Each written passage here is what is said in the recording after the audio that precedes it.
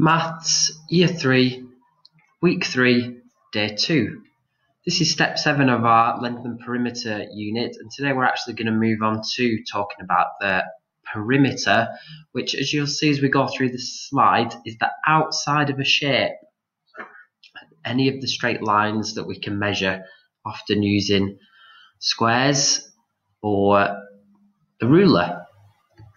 Just to start off with, it says circle the 2D shapes below, remembering that a 2D shape is two-dimensional, which means that if it was in front of you, not on the screen, it would be a shape that's drawn on a piece of paper, one that you can't pick up. So that should help us here with finding out which one is which. So I'm just going to give you a moment there to highlight or circle or call or name the 2D shapes in front of you. And you should have seen that it's the triangle and the circle, the kite, rectangle, quadrilateral, and here with 6 sides. You can remember what a 6-sided shape is called. A hexagon. It's a hexagon. Okay, let's get going. There we are. Now, when we're looking at this first question here, we've got our 2 shapes and it says circle the shape with the shortest perimeter. Now, we have to be a little bit careful, and we've got our ruler down here which shows us one side at 5 centimeters in shape A and one side at 6 centimeters on shape B. Now, the perimeter is all the lines on the outside of a shape. So here we would do 5, but 5 times because it's a pentagon. And here we would do 6, 3 times. And this is where your multiplication facts come into play. So here, 5 sides times 5 would give us 25 centimeters for the perimeter. And this one, 3 times 6 would give us the perimeter, which should mean that B is the shortest perimeter because 3 times 6 is 18. Here, if we were in school and in our maths books, you can see the squares here, they represent 1 centimeter. Okay, and it looks a little bit like an array when we were doing arrays back when we were in school. And we would simply count the squares along the edge. And here we can see that it's 1, 2, 3, 4. And 3 down. 1, 2, 3. So we can go 1, 2, 3, 4. 5, 6, 7, 8, 9, 10, 11, 12, 13, 14 here. Or we can go 1, 2, 3, 4, 5, 6, 7, 8, 9, 10, 11, 12 on this one. Okay, so we can do this side and this side. 1, 2, 3, 4, 5, 6, 7, 8, 9, 10, 11, 12, 13, 14. So we're counting the squares all the way around the outside.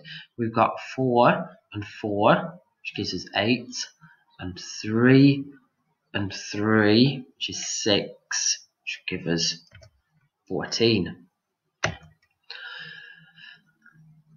The perimeter of the shape below, so remember the perimeter is all the edges on the outside. We've got no squares here, but we have got our ruler which shows us that one side is 7 centimeters. Now, if it only gives us one side, we have to assume that this is an equilateral triangle, that all the sides are the same.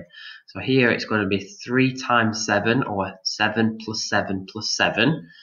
Okay, and it should give us the perimeter. So we're going to do 7 on this side, it will be 7 on this side, and 7 on this side.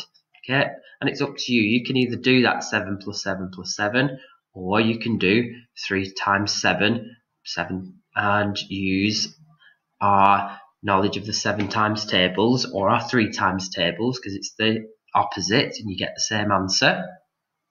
and we should get 21 centimetres. Thinking about the reasoning here, so we've got reasoning number 1 at the top, which comes into your reasoning problem solving when you do your worksheets. Here it says circle the odd one out, so we have to work out each of the shapes and decide which one is not correct. So here we've got a square, and we know that squares are slightly different to other quadrilaterals because all the sides are the same. So here we've got one side at 5 centimetres, which means all the other sides are also 5 centimetres. So this is going to be 5 4 times, so 5 plus 5 plus 5 plus 5, which would give me 20 centimetres for that perimeter.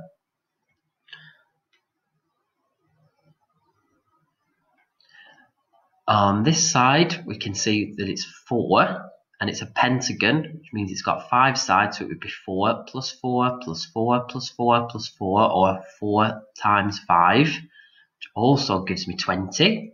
So they're the same so far.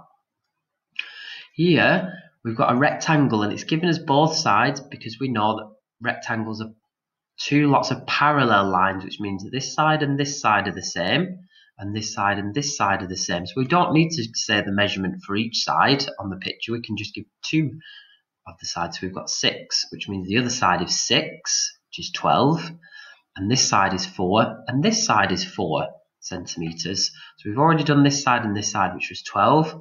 Now we add the 4, okay, which gives us 16, and then the other side, which is also going to be 4, which gives us 20.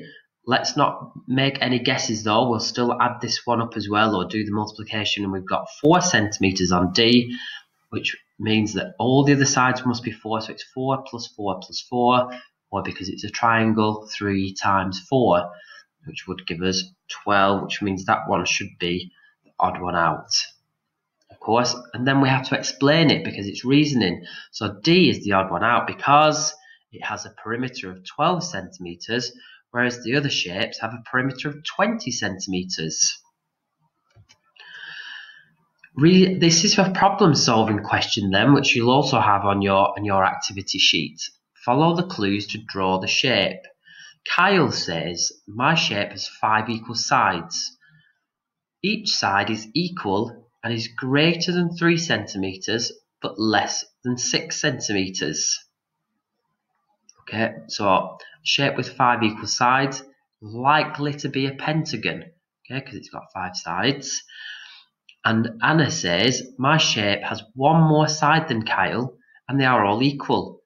The sides are less than 6 centimetres, but greater than 2 centimetres. So that's less than 6, but greater than 2. So we can assume then, and well, we know from Anna's clues here that she's got a hexagon. So Kyle's got his pentagon, and Anna has got her hexagon here.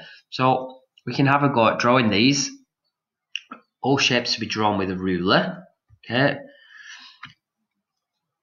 Kyle's shape is a regular pentagon, and Anna's shape is a regular hexagon. For example, Kyle's shape could be 4 and 4 and 4 and 4 and 4, which gives a perimeter of 20. And Anna could have one as 3 and 3 and 3 and 3 and 3 and 3, which gives us a perimeter of 18 centimetres. I think there could be other combinations, so it's worth having a little go and really just getting to grips with using a ruler to draw the shapes using the clues. Here's another reasoning question then. Jenny has drawn the shape below. She says, I think my perimeter of my shape is 20 centimetres. Is she correct? Convince me. So again, we have to look on the outside here. We can see that one side is 4 centimetres. She's drawn a shape that's got 6 sides. What is a shape with 6 sides called? That's right, it's a hexagon. And obviously, because we've only got one measurement, we can assume what? Or we know what? That all the sides are the same length, which means we can do 4 plus 4 plus 4 plus 4 plus 4 plus 4, or what would be my multiplication question for this? 4 times 6. Yes, because there's 6 sides. Okay, so side 1, 2, 3, 4, 5, 6. 4 times 6. That's right, 24 centimeters for the perimeter. So we would say, no, Jenny's incorrect, and because, and now we use our math, the perimeter of a shape is 24 centimeters. So quite a simple one to explain there. Okay, that comes to the end of my explanation for you. Check out on Google Classroom, because that's where your activity sheet will be for today. You can go back through this as many times as you want. We'll post it onto YouTube so that you can use this as a learning resource for you. And hopefully you found that useful. Let us know if you do find this video useful and it helps you answer the questions on your worksheet independently, which means without your parents having to stand over you. Do let us know if you need any help. We will be live always between 8:15 and 1 o'clock. Thanks very much, and I will speak to you soon.